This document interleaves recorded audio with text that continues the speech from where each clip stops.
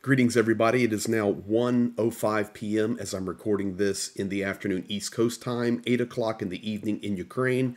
And as I always like to share with you, listen to the source. Tonight, just a few minutes ago, Volodymyr Zelenskyy speaking in his evening address as he speaks into his iPhone looking to the Ukrainian people. He gave an update on the events of the day, but in particular, at the very end of his update, he spoke directly about Olaf Scholz's call to Vladimir Putin.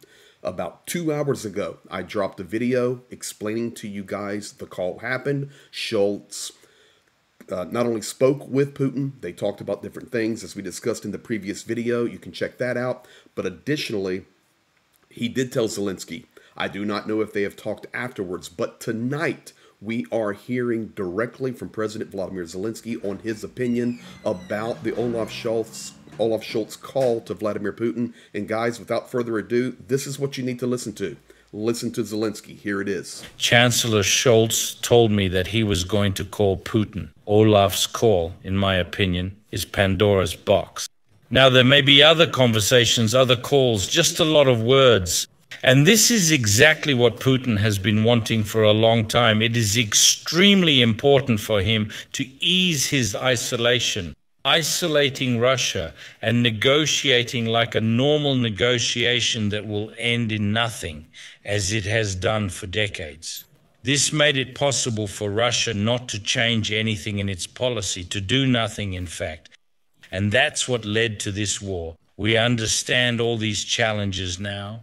We know how to act. And we want to warn that there will be no Minsk III. We need real peace. Glory to Ukraine.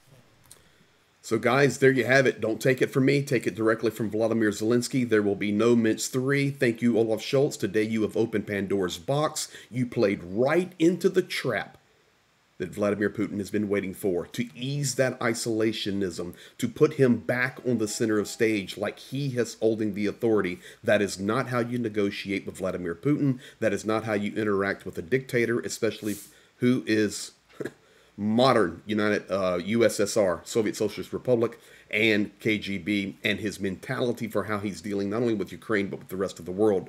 Zelenskyy pulling no punches. You have opened Pandora's box, and now it may lead to other talks and other negotiations and other chats, and that is the opposite of what we need right now. Guys, that is the latest coming in from Ukraine. If you were wondering if Zelenskyy and Ukraine is happy about Scholz talking to Putin, there you have it, because he made it clear.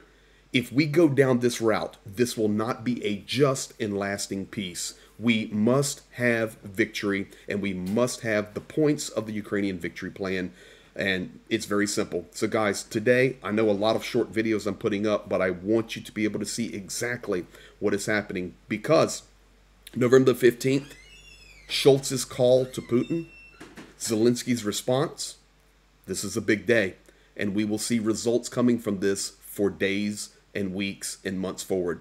Thank you, guys. That is the latest. Zelensky's opinion on Scholz's call. Have a good day.